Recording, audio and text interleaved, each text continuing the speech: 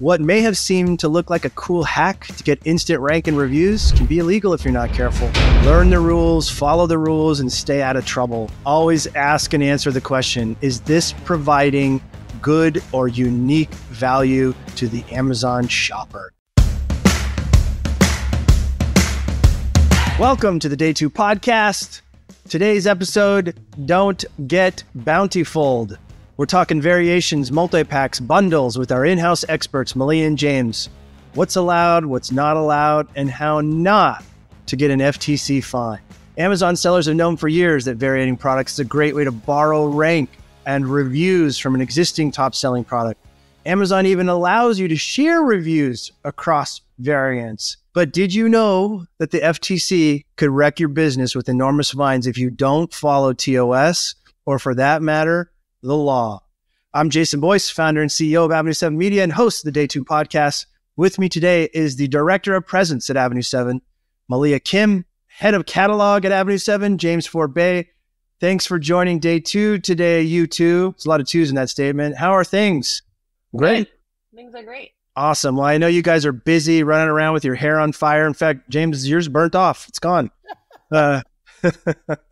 Thank you guys for joining so we can help some sellers out today, and really excited to dive into this topic today. Malia and James, I want to review something we talked about previously on an episode where we were really concerned about FBA orders. Malia, I think we were one of the first and few to say, hey, there's a problem. FBA orders are getting backed up and they're not leaving the FBA warehouse, causing a host of problems and causing cancellation or canceled orders. It kind of tied in with Andy Jassy's report in his annual letter, how they were optimizing FBA. I just want to check in before we dive into this episode, Malia. Are we still seeing backed up orders? Has this problem gotten any better? And where are we at? Last recommendation on the call was looking into in-stock head start and the implications of massive pending orders. For some of our clients, we were 1,300 orders deep. For clients, we were in the 500 ranges. Like it was phenomenal. And the impacts were not only having these pending orders that were then, promised to customers who had paid for them, who had gone in and wanted to purchase them and then have been waiting for them. It was actually putting things into a pending hold for inventory. It was looking like false sales.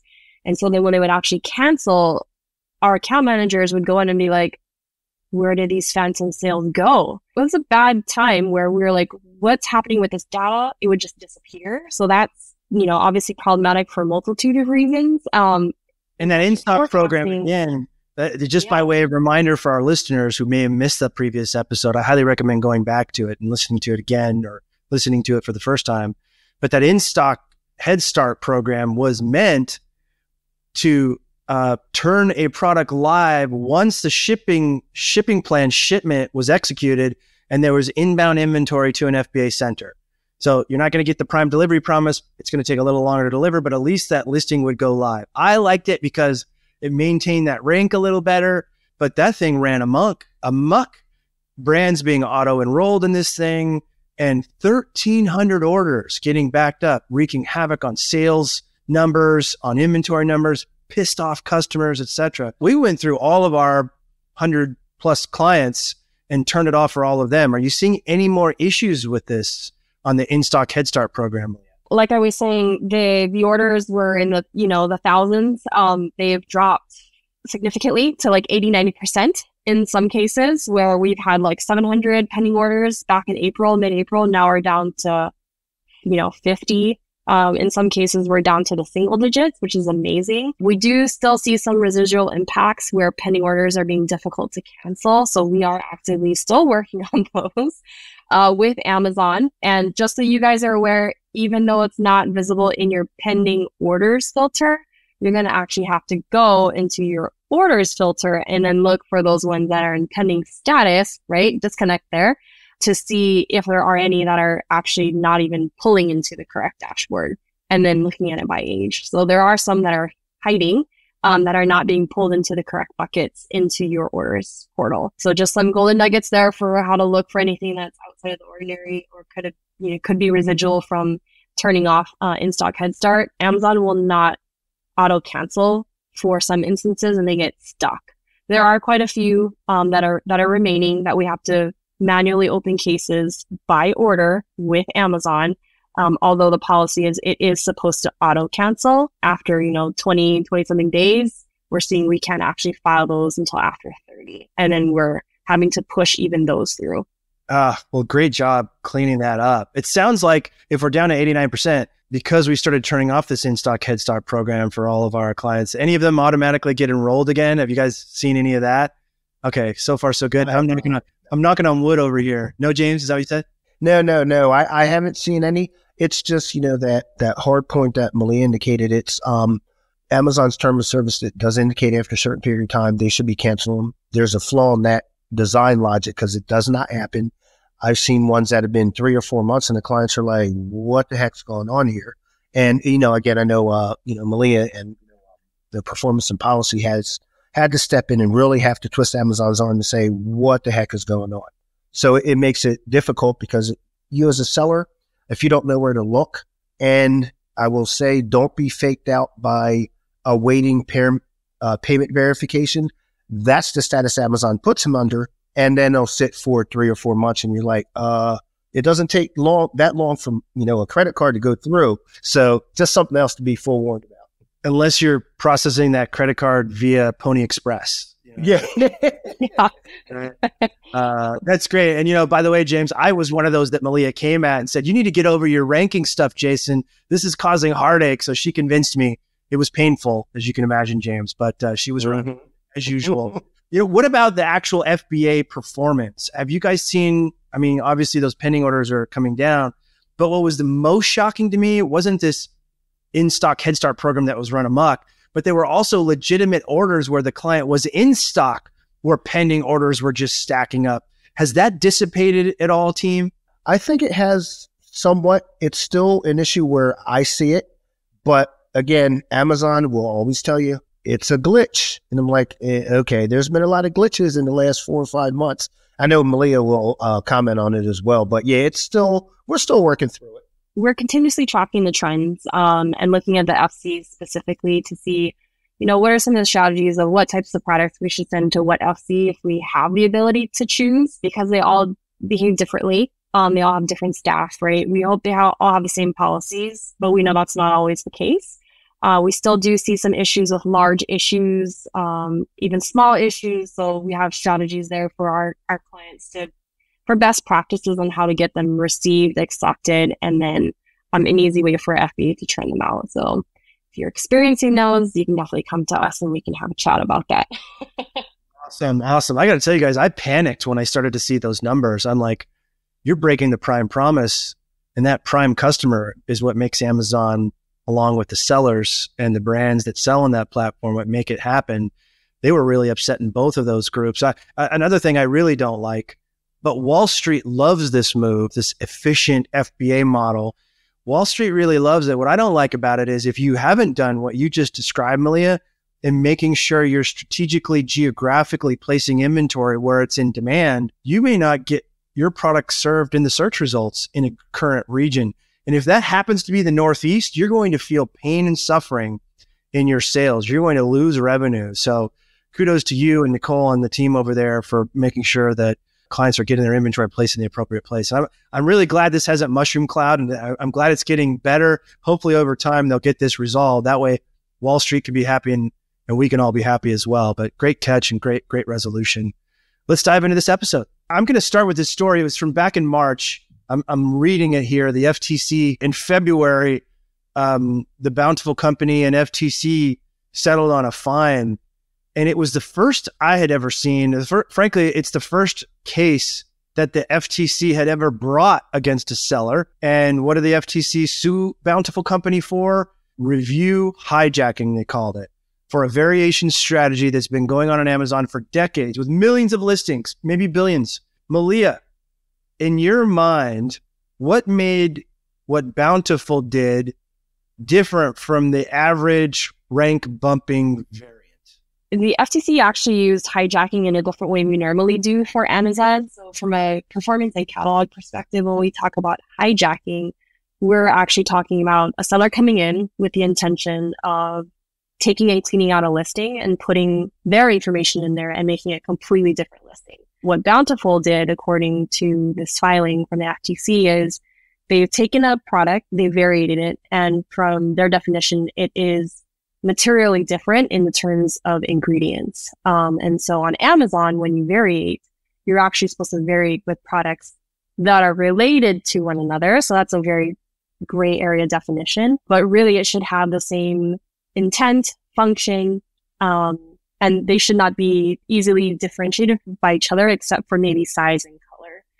And again, that's still a gray area, but in terms of ingredient base, that's pretty clear cut, right? So for these, it should really just be quantity and nothing else. You're like review hijacking. That's not review hijacking. This is review hijacking. So, they're not using the internal Amazon terms or the Amazon seller terms for sure. The thing that I scratched my head about, folks, was Amazon is the one that allowed this, right? They're the ones that allow a new variation to be attached to a parent. And it's their technology that shares the review for the first variant with the second variant. And they're not mentioned anywhere in here other than it being the platform. And I'm going to get a bunch of hate mail from saying this out loud, Malia. But if Amazon wants to do the right thing and they want to protect other sellers from not getting Bountiful, I don't think they should let you share reviews among variants. If they do that, I'm not a lawyer, but I don't think Bountiful gets sued. You got a morning formula, you got a night formula. Sure, they're variated, but the reviews would be specific to that variant. Do you have any thoughts on that, Malia? I mean, like I said before, there's definitely a gray area on how Amazon defines variation relationships. And so they keep it very high level. It has to be related to one another. Okay, well, what does that mean, right? Size, color, flavor. That's still pretty high level in terms of not getting into the ingredient specific based on different attributes. Again, which attributes should matter for the different categories? And then should they be on the same product detail page? Well, if they're complementary, yes, but then it kind of bleeds into, should it be bundled then, right? But people probably don't want to buy two things. They maybe just want to try one. So, and James is shaking his head, yes. So it's definitely a gray area, and you can squeak by to try it. So I think, yes, you're right, Jason.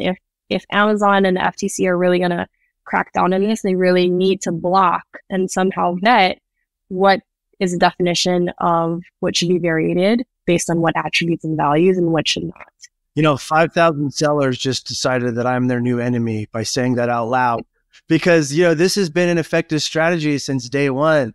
I mean, I used it back in the day as a big seller. I try not to be too blatant about it. And it was even the policy sort of came after I had been using it for a long time. And so, by the way, what is the variation policy? What's the best way to be compliant with this? So the variation policy, again, is kind of the things that I went over. They vaguely say related to one another. They can't have really too many different attributes, but, they'll allow size and color. Really, what are all those attributes that are allowed to be different? They have to be fundamentally the same in their function. They can't be easily differentiated. So the main example Amazon gives is, well, you have a V-neck shirt. It's all in 100% cotton, right? It's all in the same size, maybe a different size because size is allowed. And then you have 10 different colors. So that would be kind of their poster child of what a variation should be. If it's a different blend, then technically that should be a different variation because that would make it a little bit different. But sometimes they just squeak it in and be like, well, maybe I want like a poly cotton blend. We could probably variate it because it would probably allow us to do so. If you are allowed to sell it under the same title, except maybe changing the color or the size and everything else is the same, that would be a good measure as to whether or not it should be variated. Malia, I grabbed this definition, which basically covers what you just said. Variations, also known as parent-child relationships, are sets of products that are related to one another in terms of size, color, flavor. I mean, it doesn't say quantity, but I think that's fair. Good variation relationship listings allow buyers to compare and choose products based on different attributes such as size, color, or other characteristics from the available options on a single product detail page. I don't know. I mean, that was the most that I could find from Amazon's TOS I feel like Bountiful got screwed. It's very interesting. There was no case law on this. No, FTC had never filed a case on this.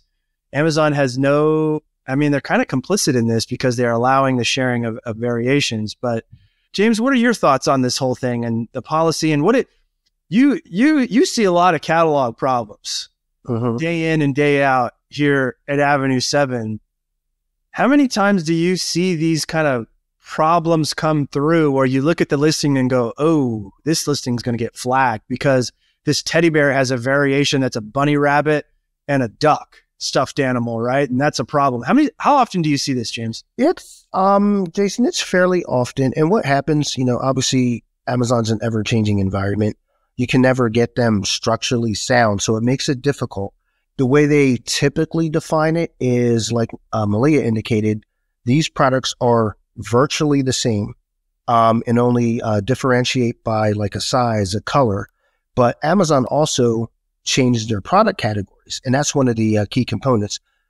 Everything should be in the same category where, like Malia said, hey, if it's, to your point, Jason, the teddy bear, brown, blue, black, red, green. And that's how variants are defined. However, as they review it, sometimes it changes. So they are complicit because a lot of times they change stuff no one knows. And it's like, hey, when did this change? And I've seen this so many times in, speaking to support, and I look at a listing, I'm like, how are these actually variated together? And it's one of those, don't get caught, but when you do, it's a problem. So that's kind of, what happens. And it's not fair to sellers, obviously. And that's why it's like important that it's like, I think Amazon should really define how they determine what's variated, their terms of service, what's allowed and what's not. That's that gray area because at the end of the day, Amazon's making money. So they're going to let it go, unfortunately. And then when they see something that doesn't make sense, it's like, oh, well, we got to take you down. And it's not always accurate. So, or if the FTC comes knocking, they just take you down and ask. Yeah, you're right. I want to double back on something you said. Are you saying you've seen Amazon unvariate and revariate products that don't meet its own TOS requirements? Absolutely.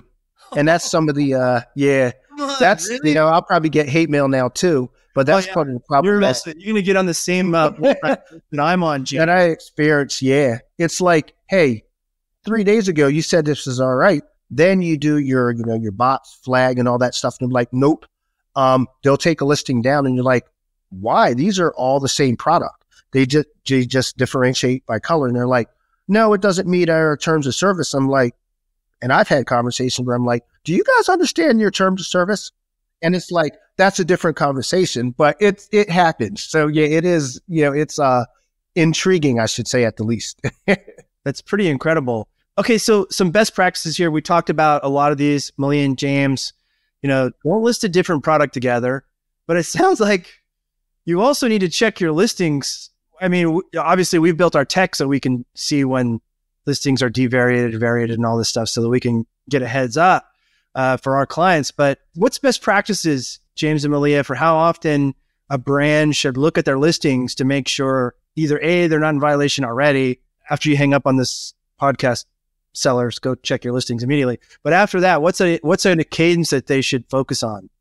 Me personally, and I'll let Malia weigh in, just because it changes so much, you have to do it at least monthly, probably bi-weekly, because you never know what Amazon's going to say. It's tough. And that's why, to your point, Jason, I think technology is very important to keep on top of this because it's mind-boggling how much work you have to put in to make sure, hey, my listing was selling 10,000 last month. Now the next week, all of a sudden it's down. What happened? So I know Malia will weigh in that from a, performance and policy standpoint, but, I'm maybe a little overcautious, but, that frequency has to be pretty often. Unless you just want to lose money, and I don't think any sellers want to do. Nobody wants to do that. And by the way, James, Malia jumps in there.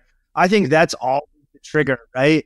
You come in and you look at your sales every day. Sellers are great at looking at that. If you see a big dip in sales, it could be your catalog issue. It could be a listing problem. Absolutely. Right? Okay, that's great.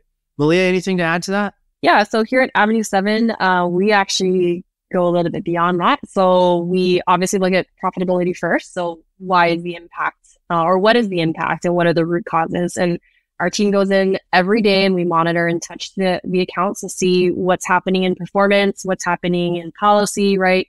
Do you have anything going on in your account health page? So if you do have a listing violation, which this would fall under, it will be on that page. And you can see through your performance notifications what exactly has happened. So if Amazon has taken your listings and, broke them apart, that will be the trigger there. You should also go and check your managed inventory. So we will go in and look, and then flag what's happening, pass it over to our catalog team, which is headed by James here. And then they'll look into, well, was this an Amazon mistake? Should it be variated based on, their grade TOS and policy? Or is it something where we should probably look and explore into a different strategy for category and variation types? It's funny. I was talking to a brand just this morning, a potential client, and they've got a Shopify store. And I said, here's the thing you need to understand about Amazon. Shopify is not going to take your listing down. They're not going to mess with your listing. They're not going to break your listing. They're not going to call you guilty and then make you prove your innocence on your listing. And it's just a shame that we have to do all that. But I appreciate every day all the hard work that you guys do to make sure that our clients are they have their presence in the right position, right? Their listings are in good, healthy shape so they can continue to grow and sell.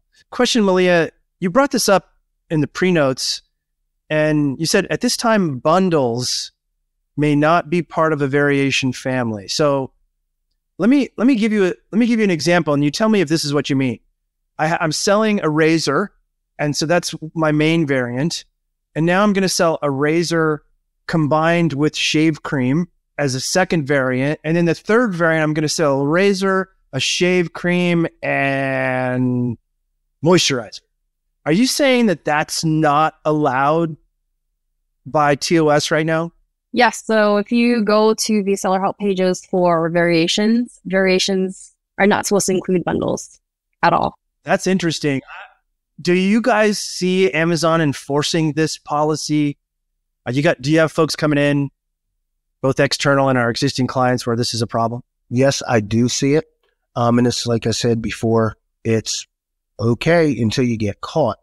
And Amazon doesn't, you know what I mean? They don't really strategize effectively for the sellers on their platform because, like Malia said, it's not like they give you an intuitive description of what you need to do to prevent this from happening. It's like, and I've heard this so many times before over the years that, hey, I've been selling these products, together for 5 or 6 years. And I'm like, well, now that Amazon has caught up to you, it's a problem.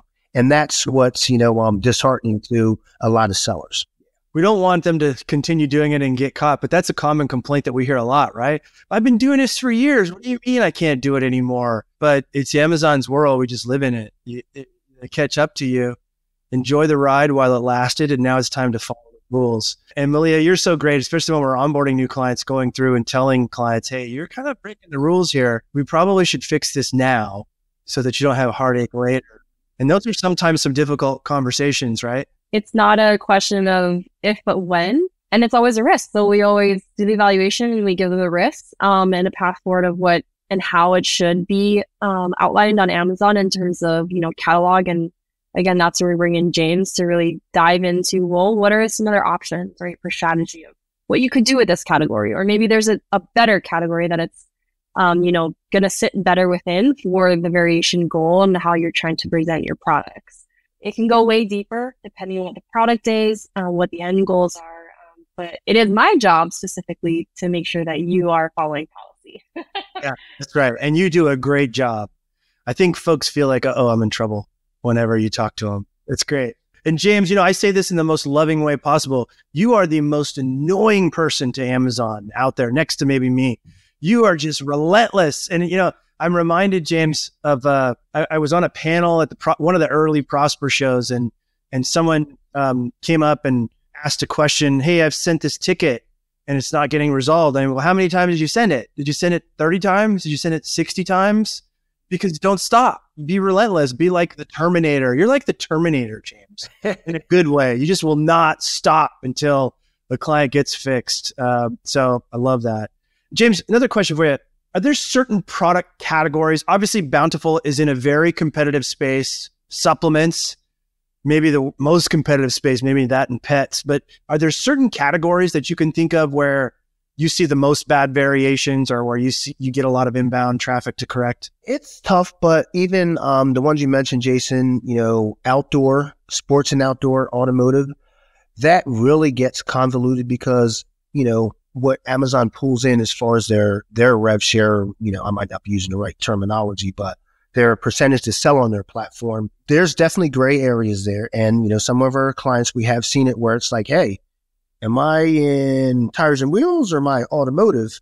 And it's like, you took our listings down. There's nothing wrong. So that those categories that you mentioned obviously in addition to what I mentioned are difficulties, and it's like, you try to figure out, Amazon, what are you doing? What's the golden rule? And there isn't any. Right. Everyone's like, we'll get back to you.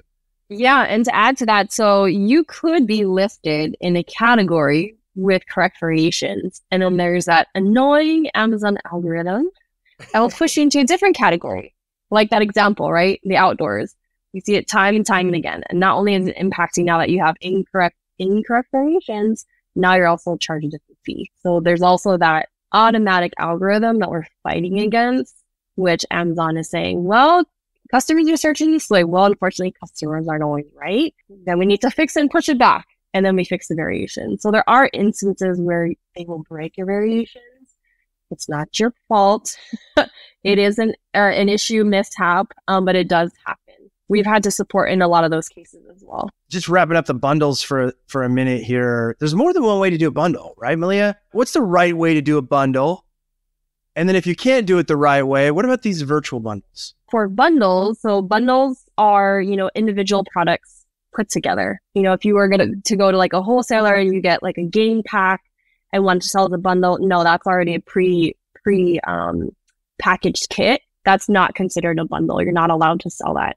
It's really taking individual items, putting it together that are complementary. So not just like, a shoe and a, sunscreen or something weird, and you put it together and you're like, this is my bundle. Like, you technically could kind of, but Amazon wants them to be related or complementary. The other thing that is not allowed is a lot of the gaming, books, music, video, DVD, and things like that. You can't bundle those products together unless they are complementary to something larger. Like, let's say you have a DVD player, right?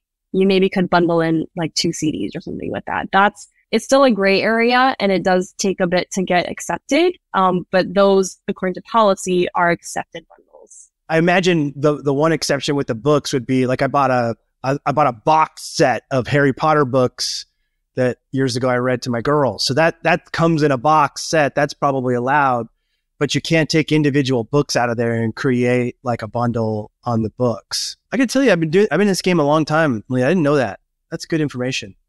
And in my example, my razor and the shave cream and the moisturizer, those could be connected, but I would have to put them in a separate box with the new UPC code and a new ASIN. Is that true? Yep. So a bundle is considered as one product. So everything within that bundle has to be packaged together. Can be onesie twosies, for the physical bundles. So you mentioned virtual, so we'll get there. For the physical bundles, they all have to be packaged together. So one exterior package, when I get it, I have to open the box, and then it might contain like all the little things within there with one UPC as the identifier of this is this kit or this is this bundle. If I don't have the ability, and by the way, that's a reseller's playbook right there. You buy all these different things at wholesale, you put them together, you repackage them, and you sell them as a unit. Unless you have an exclusive with the manufacturer or the brand that you're buying from, I think bundles is still a reasonable game as a reseller. Short of those two things, reseller's a tough game, really tough game. Okay, so let's say I don't have the wherewithal to package these things into one box, go create the UPC code. What else can I do? There's the option to virtual bundle, but there are some eligibilities. And I did want to quickly go back to the physical bundles. So there are some things to think about in terms of strategy. When you bundle, you're going to bundle based on what is the highest valued or priced item, and that's how you can brand your bundle. So that's very important. also whatever that product type is, that's going to be your primary product in the bundle, is your category fees. So there really is a lot of strategy behind how you bundle and when you bundle, just to take that into consideration. And that's exactly how the virtual bundles work as well. So in order to offer virtual bundles and actually be eligible, you have to have a brand. So you have to have brand ownership. If you're a reseller, that's not going to be an option for you unless you have the ability to be granted permissions to participate in that brand on Amazon. So you need to have brand registry, and then you also need to have FDA in stock. So those are the one of the two main things that you need for virtual bundles. In my example, let's say the razor's $15, the shave cream is $5, and the aftershave cream is $5. Does that mean the category has to go into razors because that's the highest ticket item in the bundle? Is that what you're saying? Exactly. Okay, got it. So I couldn't, let's say I may be able to get better ranking in the aftershave category. I can't be there with the bundle. It's got to be wherever the highest priced item is. Okay. Let me ask you this. I've got 3 different ASINs. They're live, and I want to virtually bundle them together. I've got brand registry. I've got a brand, and I want to virtually bundle them together. Each of the prices are $10, $10, and $10. Can I list that virtual bundle for $35 and make an extra $5 as I package it together? I mean, typically with that, it's that collective value. One of the bigger points of virtual bundles is making sure that, hey, we're putting these products together that are complementary, and there's a inherent value to someone buying them. So, and Malia, I know you can weigh in on this, but I would caution against saying, hey, I want to make an extra $5, because it's like, okay, if I bought these products separately, it's $30. Why are you charging me $35? You know what I mean? So you have to be aware of that. So what they do kind of indicate, again, still gray areas, collective, hey, if it's $30, fine.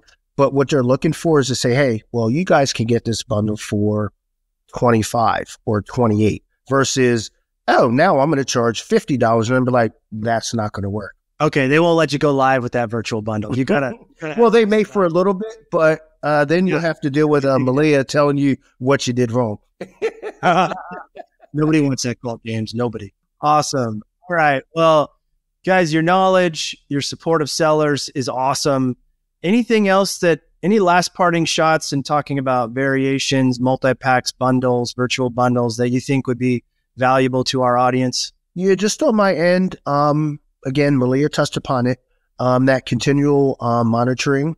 You have to keep up on Amazon because they change categories. That's a very important one. And you have to make sure you look at your listings. I don't care what type of seller you are. You have to know your account and make sure that, hey, my top sellers, even some of my lower ones at potential, they don't get taken down for terms of service, and Amazon just, changing, outside of the box, if that makes sense. It does, James. And Malia, what about Vendor Central? Look, I'm a vendor. I'm wholesaling my product to Amazon. They're not going to do anything bad to my listing, right? I mean, after all, this is Amazon retailing it. Is that true or false?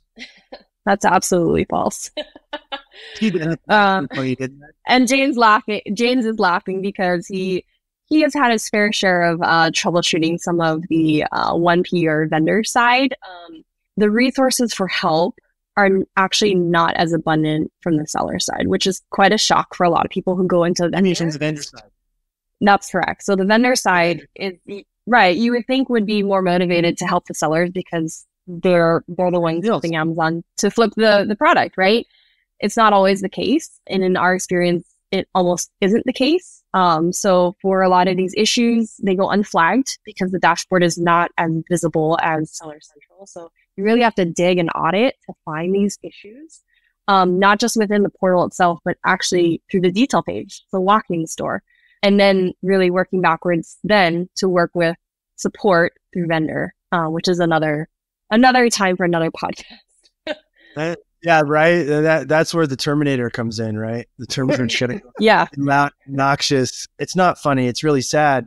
When I talk to brands, they're like, what do you mean they're not looking after their own listings? I'm like, they can't. They have a zillion brands that they have to manage. They're totally overwhelmed, understaffed, and the tech can't help them do what it needs to do. So that's why they got you guys. Malia and James, I know you guys have to say no to a lot of requests.